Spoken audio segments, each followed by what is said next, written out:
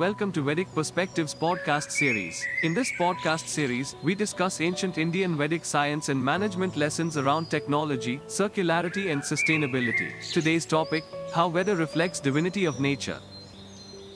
The Vedic Aryans were natural children. They meticulously studied nature's drama. Sandstorms and cyclones, intense lightning, tremendous thunderclaps, the monsoon's heavy rush of rain, the swift flood in the stream that flows down from the hills, the scorching heat of the sun, the cracking red flames of the fire, all bear witness to power beyond man's control. The Vedic sages recognized the power of these forces. They were enthralled by these activities. They valued these forces. They prayed to them out of respect, surprise, and fear. They intuitively understood that natural action, movement, creation, change, and destruction are the result of forces beyond man's control. As a result, they ascribe divinity to nature. Rigvedic hymns are divided into several categories, the most important of which are natural hymns, which are hymns about natural forces. Despite the fact that Vedic gods are explained differently by Indian and Western scholars, the hymns addressed to deities are influenced by nature's most impressive phenomenon and its aspects. Devata means divine, dignity that is bright, strong, giver, and powerful.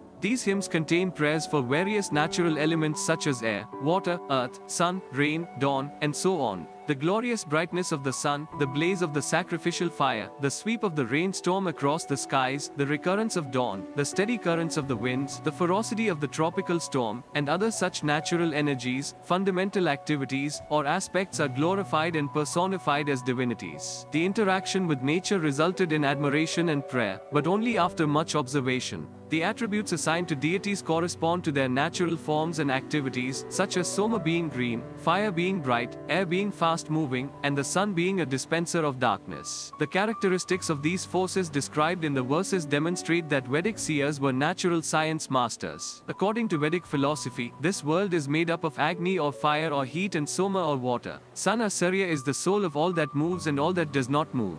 Indra is the most powerful god, and he kills Vritra, the cloud symbol, in order to free the waters. Vritra is derived from the root vrai, which means to cover. According to many scholars, Indra is the primary force of expansion in Vedic cosmology, and Vritra is the primary force of contraction. Indra's associates are known as Maruts. Vedic seers boldly pray to these natural forces and aspects for abundance and prosperity. Aditi is revered as Divamata, the mother of all natural energies, and she represents nature. Though the hymns describe a large number of gods and it is difficult to categorize them, Yaska in his Narakta mentions three gods, Agni in the earth, Vayu or Indra in the atmosphere, and Sun in heaven. Each of them has a different name depending on the actions they perform. These three gods represent three major types of energy: fire on earth, air in the intermediate region, and light in the upper region. Other energies in those areas are related to or beneath them. So, in general, gods are divided into three categories: upper, middle, and lower, and this provides a framework for studying the atmosphere and its various aspects. In terms of global harmony, Vedic seers constantly pray for the well-being of all creatures and all regions.